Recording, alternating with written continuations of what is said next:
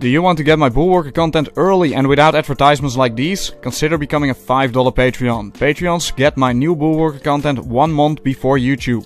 2 new videos every month, including many workouts. Higher tiers include access to real-life vlogs, behind the scenes and exclusive videos that I've never uploaded to YouTube. Donations will be used to improve the quality of my videos. For more information, check my Patreon. A frequently asked question is how often should you be bullworkering or use isometrics in general. It's commonly said that you can use the bullworker more often than free weights. And this is true in a sense. The bullworker compared to free weights is not as stressful for your joints. Joint problems are for many a limiting factor for how often they'll work out, especially for older people or when you work out for a longer time. So let's say you would work out 3 times as a beginner.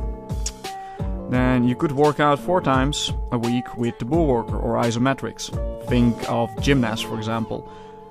Their program consists for a large part of isometrics, and they work out more often than any other type of athlete I know. A beginner can use it 4 times a week, an intermediate athlete 5 times a week, and a serious athlete 6 times a week. I know some people think you can use the Bullworker every day, and they're not completely wrong, but you're better off giving your body some full rest at least 1 day a week for better recovery. If you do wish to work out on the 7th day of the week, then I'd recommend you to only train muscles that you would otherwise not train with this device. So how often should a muscle be trained? With free weights it's usually 2-3 times a week and maybe 4 times for larger muscle groups like the legs and the lats. But only if you are a serious athlete. Here as well, I'd say you can train a little bit more often than you would otherwise do with free weights. Let's say you would train a muscle group 2 times a week with dumbbells. You can train them 3 times a week with the Bullworker. Or 4 times if you'd otherwise train them 3 times. Only for larger muscle groups, with the elite athlete example, I'd stick with 4 times a week. Unless you want to cause overreaching for a certain muscle group, in which case up to 5 times a week is fine for a short period of up to a month. Realize that very significant results will be reached if a muscle group is trained 2 times a week.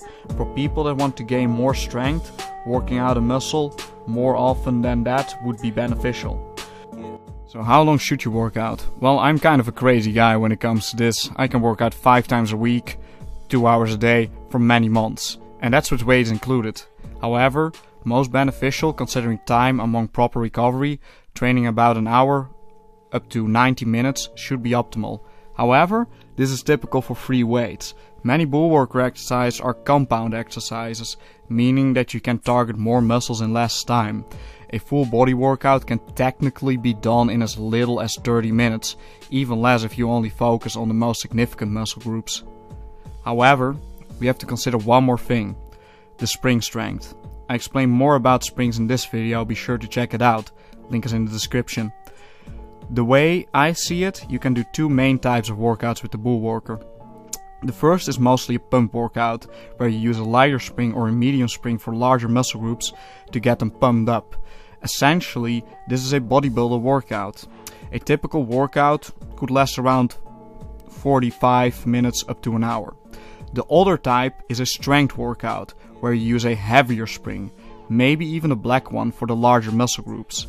Here proper rest during each set is important, and a workout could easily span over a time of 90 minutes. If a muscle is sore, let it recover properly. There's no point in working a muscle more than 2 days in a row, unless overreaching is a goal, which is not something that should be done for long periods of time. These are the most basic rules for when you create your own program. I hope this video was helpful. This was the 5th day of Bullworker week, 2 more days to go, and 4 days if you are a $5 or more Patreon. Thanks for watching.